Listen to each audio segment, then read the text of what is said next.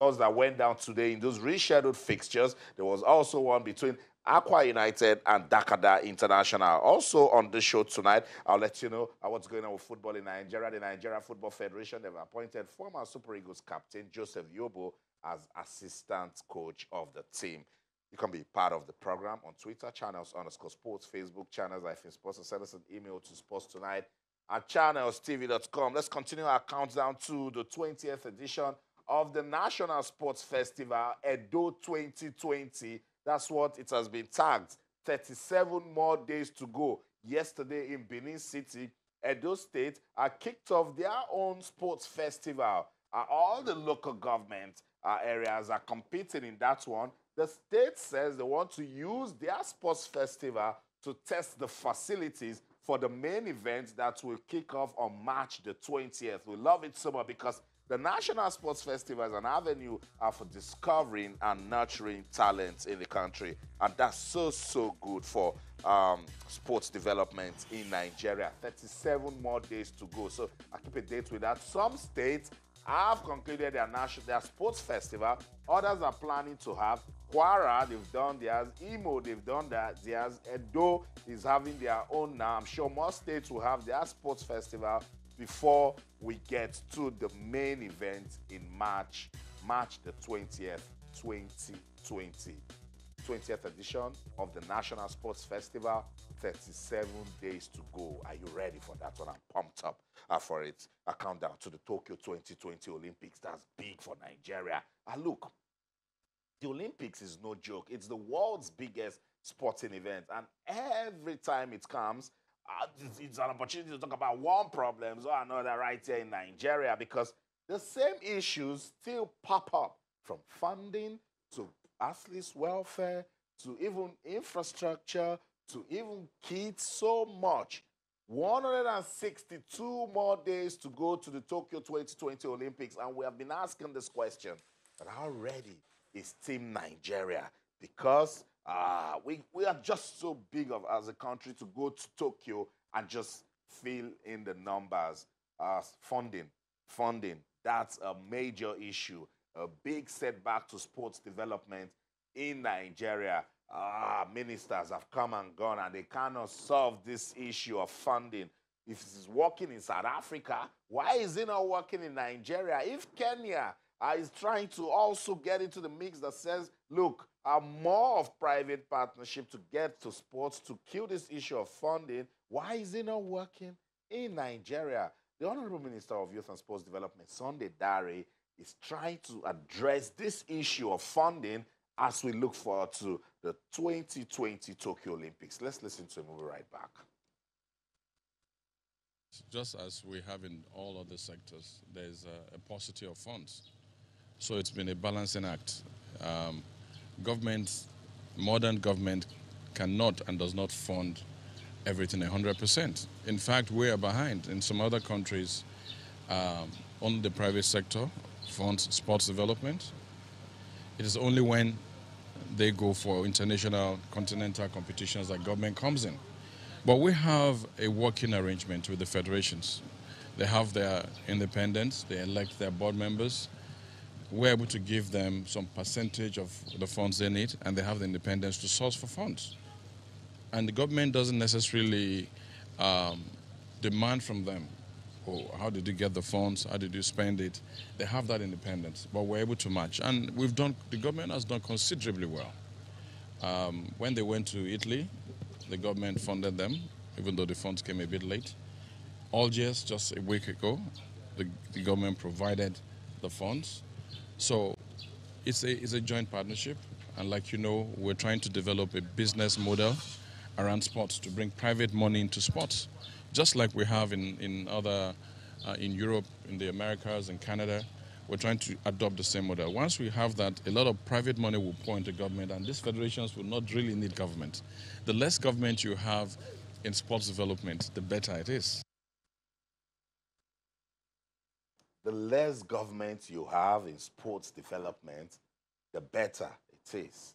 And I agree with the minister. So it's about the federations now are looking for a way to brand themselves, to package themselves. Table tennis, you've got Aaron Okwadwo, you've got Olufunke or Shonaike. How can we package these athletes in a way that it can bring about some funding, some partnership? Wrestling, we've got Oduayo Adekuroye. We talk about her. She's a talent. She's a star. How can wrestling package Oduayo Adekuroye to kill this issue of funding? The minister made that statement when he was on a courtesy visit to Bayelsa State, where he met the president of the Nigerian Wrestling Federation, Daniel Igali. You saw him at the back of the minister in that interview. Let's go to Yanagwa at the Bayelsa State capital. The president of the Nigerian Wrestling Federation, Daniel Igali, joins us on the show. Good evening, Daniel Igali. Welcome to Sports Tonight. Good evening, my good man, and thank you for having me on your program. Awesome. I want to start off where the minister stopped. He said, if we get government of sports development, the better for us. How important is it for federations to start tackling this issue of funding? Well, as you know, this has been a perennial problem. There's a big elephant in the room when it comes to sports, and this affects virtually every sport in Nigeria. It's something we have to tackle together. The private sector is immense in this regard. People need to understand that sports is a unifying factor in Nigeria, and everybody has to pitch in and wants to do that.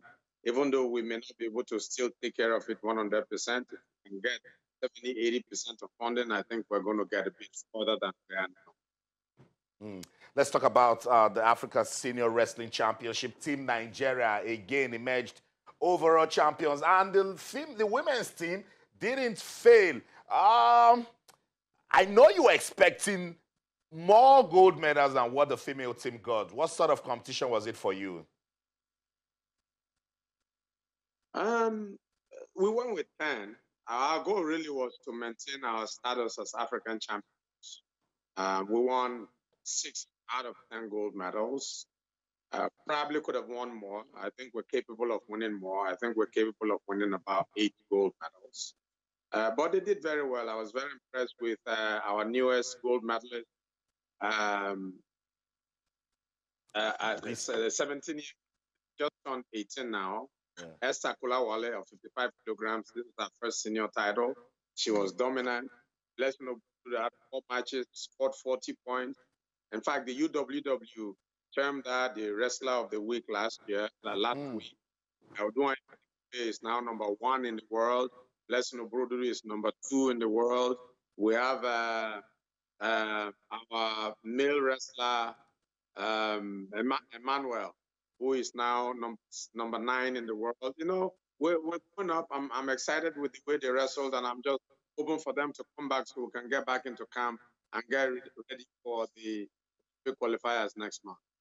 I know our ladies reign supreme, retained their championship title once again. But let's talk about Aminat Adeni and Blessing Oyebuchi. I've watched them closely. They are champions in their own right. What went wrong? They were beat. That's what went wrong. They lost. And it happened. Both of them were caught. Aminat was caught. I was actually a little bit disappointed that she got caught in something that we've been working on. So I think we need to get back to the drawing board because we're going back to the Olympic qualifiers. And for us, that is a match in Africa. The girl she lost to won Marwa from Tunisia, won a bronze medal at the Olympics and a silver medal at the World Championship. So she's not a pushover, but it's somebody we've also beaten before. So we need to get back to our winning ways against her. Blessing Oyebuchi, in my view, is the best athlete at 76 and should not lose to anybody in Africa. But I can assure you that in the next 3 weeks, Blessing will get back to form and will easily handle that Egyptian at the Olympic qualifiers. That's it. That's why I picked out those 2 names, because I was expecting Blessing Oyebuchi to go for gold, but we'll keep the silver. Let's talk about the men. You see, for the women, we can bring out Esther Kolawole, Bose Samuel. We can also put Sumisola Balogun as some of the revelation we've gotten from wrestling. But with the men, we're still talking about Soso Tamara. what are we doing to get more male wrestlers that can start winning medals? Well, we have John Emmanuel, who is now a four-time African champion and four-time straight African champion. He's just 23, 24. It's young. So you have hope in a number of the younger athletes that are coming up. Soso Tamara is still there because nobody has been able to beat him. And if even wouldn't want him to go, somebody has to beat him in Nigeria before they can represent the country. So he's still there. But I think the men have a bit of catching to do. We've had those discussions with them, and we're hoping that we have a few younger kids come up. It might take a while, but in another 3, 4, 5 years, we should be able to have guys who will become winning to Africa and winning medals and even challenging at the world level. We're expecting the team back in the country yesterday. Flights delayed. They couldn't come today. We're still hearing that they're held back in Istanbul. What's the update on the team getting back to the country? Yeah, they were supposed to come yesterday. Their flight was delayed. Again, today, they were even on the verge of leaving for the airport. Their flight was again delayed. From what I understand, there are sandstorms in Lagos, and that's why they couldn't come, because the flight from Istanbul to Abuja took off today. So what I've directed the secretary to do is to go very early in the morning to Turkish Airlines and rebook their flights through Abuja. So hopefully they will be able to come tomorrow too. I must say thank you so much, Daniel Igali, for your time. Always a delight to have you on the show. Thank you. Thank you very much for having me. And thank you for... That's it. The president of the Nigeria Wrestling Federation, Daniel Igali, speaking to us from Yenagoa in Bayelsa State. Sports Tonight on Channels Television. Let's go on this break. When we come back, more updates coming from our world of sports. Don't go anywhere. Stay. Welcome back, Sports Tonight on Channels Television. You can be part of the show on Twitter, Channels_Sports, Facebook, Channels IFS Sports. Let's get on with the show now. I'll let you know more Olympic updates, by the way, because we're just coming from the countdown to the Olympics. We heard the Minister of Youth and Sports saying, for funding to work, the federations, they must do their part. We took it to Daniel Igali, who also said and confirmed that this is a problem. Let's talk about table tennis. The African Table Tennis Federation, the ITTF, they have released the list of players that will compete in the singles and mixed doubles qualification event scheduled for February the 27th to the 29th in Tunisia.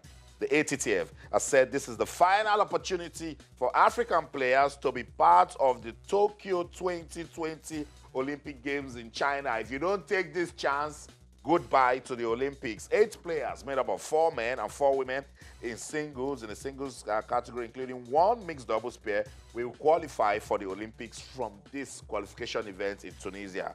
Each national association is expected to present 2 players each in the singles event of men and women and 1 team in the mixed doubles event. Nigeria's Segun Toriola, Aaron Aquadri, Olajide Omotayo, Olufunke Oshonaike, and Edem Ofyong have been listed to feature in the final qualification tournament. So let's wish Team Nigeria all the best. I was trying to talk to Olufunke Oshonaike the other day, and she said, look, Austin, I'm focused on picking another ticket to the Olympics. So final window. If you don't qualify from this one, goodbye to Tokyo. Progress, the Tigers, they keep making progress, and they have moved up 3 places in the latest FIBA ranking to become Africa's #1. Stand up for the champions. The African champions who booked their place to the Tokyo 2020 Olympics after finishing behind Serbia and the United States in the Belgrade group are now ranked number 14 in the world. 14 in the world, #1 in Africa. Basketball World Governing Body FIBA said the February ranking is the final one ahead of the Tokyo 2020 Women's Olympic Basketball Tournament draw.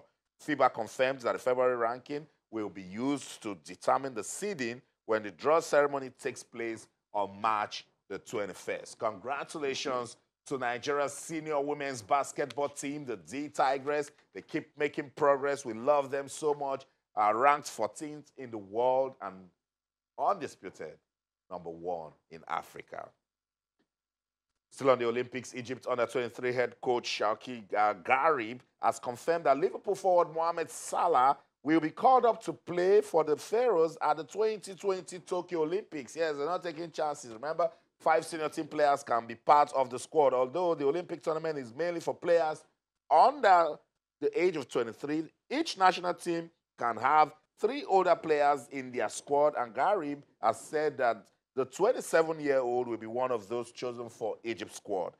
The men's football tournament in Tokyo is scheduled to kick off on July the 23rd, and we finish with the final on August the 8th, the same day the 2020-2021 Premier League season will commence. As a result, Salah will miss Liverpool's pre-season for the 3rd summer running after being involved in both the 2018 FIFA World Cup and the 2019 Africa Cup of Nations. You see why some clubs will say, look, just leave us with our players. So Salah will not be part of the preseason for Liverpool if he agrees to follow Egypt's under-23 team to the Tokyo 2020 Olympic Games. No Nigeria for the football event in Tokyo. It hurts, but that's what it is. It's what you sow, you reap. Let's bring the discussion to football in Nigeria. Now, let me let you know that the Nigeria Football Federation, the NFF, they have appointed former Super Eagles defender and captain Joseph Yobo as assistant coach. That was Joseph Yobo 2 years ago when he visited the camp of the Channels International Kids Cup. He loves football at the grassroots. He's been there, done that with football, and now he's been appointed assistant coach of the Super Eagles. Right after the announcement, I called Joseph Yobo, and he says it is an honor to be called upon to serve his country, and that he's looking forward to the experience. Yobo replaces Imama Amakpakabo in the 3-time African champions technical crew. Yobo played for Nigeria in 3 FIFA World Cup finals in 2002, 2010, and 2014. The 39-year-old also played in 6 Africa Cup of Nations final in 2002, 2004, 2006, 2008, and 2010, and he capped it with leading the Super Eagles to their 3rd continental title in South Africa in 2013. Yobo played a total of 100 matches for Nigeria at the senior level. So congratulations, the due for Joseph Yobo. But you guys have been asking loads of questions. What sort of coaching qualification does Joseph Yobo have? Why is he just joining the Super Eagles at this crucial time? I'll try to get Joseph Yobo on this show to answer some of these questions, but can you question the experience of Joseph Yobo? That's the question other persons are asking, that he knows football, and he has said that it is an honor to be called upon to serve the Super Eagles, and he's looking forward to that experience. We'll keep tabs on the development of Joseph Yobo being appointed assistant coach of the Super Eagles. Let's bring the discussion to the Nigeria Professional Football League. Some rescheduled games went down today, and champions Eimba, they defeated Wiki Tourists 3-0 in one of the rescheduled matches of the Nigeria Professional Football League. Stanley Dingba scored twice as People's Elephants achieved their 3rd consecutive wins after victories over MFM and local rivals Abia Warriors. Eimba are now 11th on the league table. Rangers International moved out of the relegation zone after beating Jigawa Golden Stars 1-0, courtesy of a 70th minute strike from Dauda Madaki. Nigeria International in the Freke Effiong scored from the penalty spot as Aqua United held their younger brother, Dakada, in a 4-goal thriller in Uyo, the Akwa Ibom State capital. So the LMC, they said, look, we don't know, we don't want persons to start doubting the integrity of the league because we're getting into the business stage. That's why they brought this fixture forward, the one between Aqua United and Dakada, because they are both from the same region. And now that is out of the way, so we like that. And 2-2, it's ended. They share the spoils. So we've been talking about the Nigeria Professional Football League, and we love it so much. But the NNL, the Nigeria National League, is also very, very important. In fact, some persons have described it as the most important league in the country because that's where teams gain promotion to the NPFL. And for some time now, the league has been stalled. Last night, I started asking the question, when is the NNL resuming? Everybody involved in football administration in Nigeria, what is going on with the Nigeria National League? Some teams have already got some good form, and they are looking forward to the league and also gaining promotion. When is the NNL resuming? I'll ask this question again tomorrow. I'll keep asking till it comes back. That's how far we can go on this edition of Sports Tonight on Channels Television. But let's keep the conversation going on Twitter, Channels_Sports, Facebook, Channels Life in Sports. That's the show for the team. I'm Austin Okonakpan. In everything you do, remember, keep talking sports. Bye for now.